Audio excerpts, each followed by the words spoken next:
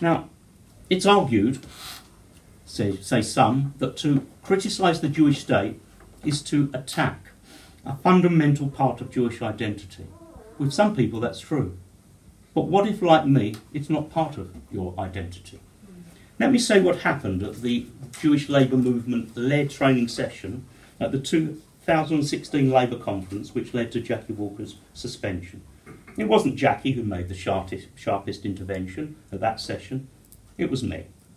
The trainer said it was okay for people to criticise the Israeli government, but not acceptable to challenge the legitimacy of the Jewish state of Israel.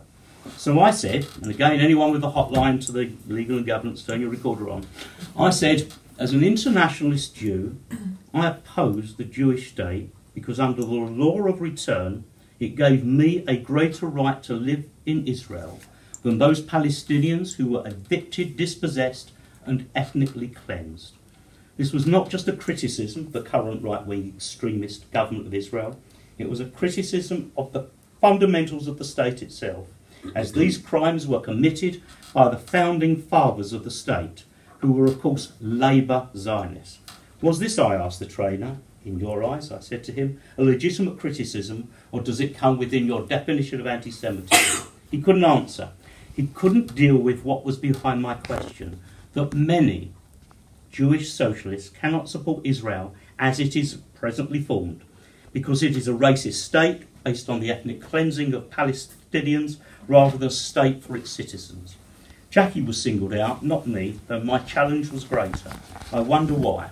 Having witnessed the racist abuse to which he has been subjected, I can only guess. Now, they have tried to silence us, and they have failed.